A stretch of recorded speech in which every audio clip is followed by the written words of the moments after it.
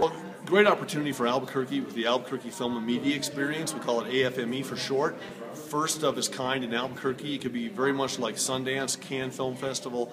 It's beginning here in a big way this year, June 3rd through June 9th. We want to make sure people get out and support the event. We've got great actors, world premieres, 80 films, 6 brand new premieres, films from Israel, films from the United Kingdom, films made right here in New Mexico, and there's going to be some charitable components to this as well. So we just wanted everybody to get out there and support AFME in this inaugural year in Albuquerque.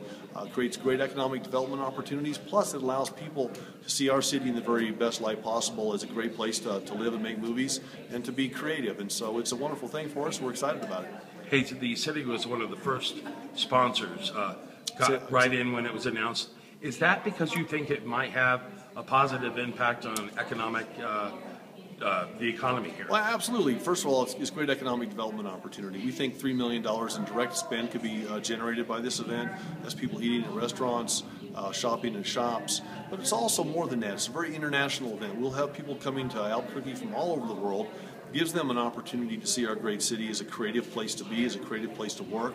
And if that leads to additional business ventures from filmmaking to other artistic endeavors, well, we think that's a wonderful thing for Albuquerque, and this is a great place to start with that from the standpoint of really starting what I think will be a world-class film and media experience festival here in Albuquerque.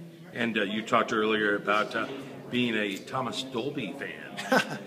Yeah, she blinded me with science. I mean, that was one of my favorite songs in college, and he's going to be one of our featured artists this year. So Thomas Dolby's great. If you haven't heard him for a while, if you haven't had a chance to check out Thomas Dolby, you should. He's really one of the great electronic artists and does wonderful things. And he's not just an electronic artist, but he's one of my favorites. And so we're looking forward to having him come to our great city. You're going to dust off the albums before you go and listen to them? I've got Thomas Dolby on my MP3 now. So yeah, no, it's.